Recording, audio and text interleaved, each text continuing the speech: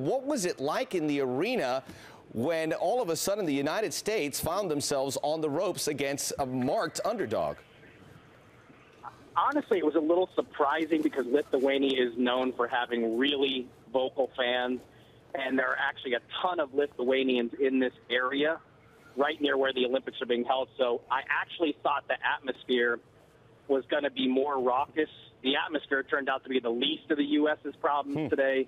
As you guys alluded to, missed a ton of free throws, didn't shoot the ball well. But the biggest thing, the defense wasn't there, and that's what this team hangs its hat on, their ability to create turnovers and shut other teams down. And they could not contain Lithuania, whether or not Šarūnas Jasikevičius, their veteran point guard, was on the floor. So that's really the big concern for the U.S. Defensively, they weren't anywhere near the standard that we've seen really for the last 7-8 games out of these guys.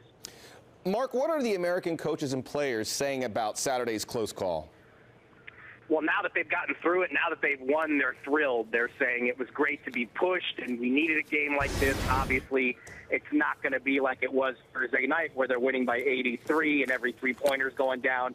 But all those things are a lot easier to say when you've actually survived. When Lithuania took the lead in the third quarter, the U.S. reeled off 7 quick points, and I think at that point they probably thought, okay, we've got control of this thing. But they still weren't able to shake Lithuania. Even in the fourth quarter, we saw Klaiza come up with a three and give Lithuania another late lead. So it's really not new. Lithuania has done this to the United States in the Olympics 4 or 5 times now.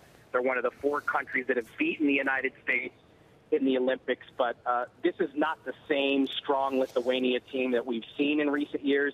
They don't even have their most seasoned big man, Jevtokas, who's out with a foot injury, so they weren't expected to push the U.S. like this, and it's a definite wake-up call.